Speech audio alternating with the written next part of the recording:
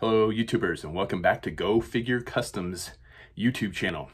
I got a 2-minute painting tutorial for you that is not unlike my painting tutorial for guns. It's a quick and simple thing, and that's how to improve your camouflage painting techniques.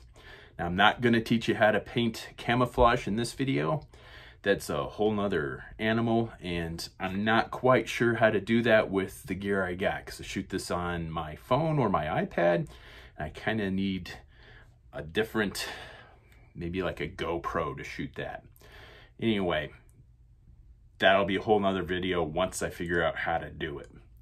So in this one, this tip and trick will only work with green-based camouflage patterns, like traditional woodland pattern or digital BU, or what's another,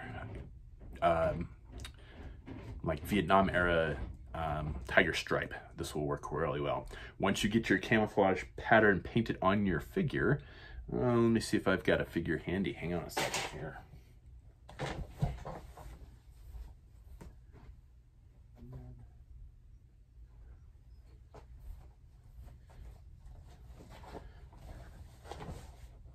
Once you've got your camouflage painted on your figure, I'm going to use my Muskrat custom. I've already done this technique on him. So once you've painted your camouflage pattern on your figure, you take a bottle of, not that, ooh, I'm running out. I'm going to have to go get some more of that. I thought I had a whole nother bottle. Citadel Shade, and the name on that is Anthurian Camo Shade. And that's exactly what it does. It shades your camouflage pattern.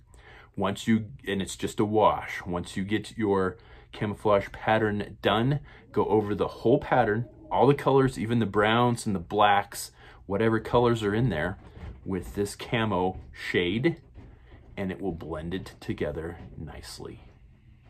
That is a simple tip and trick that will take your camouflage painting up to a whole nother level.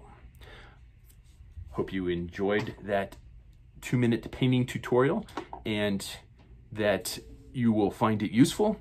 And please like, share, subscribe, comment, all those fun social media things. And stay tuned for more episodes of Go Figure and more episodes of General Geekery. Thanks for watching.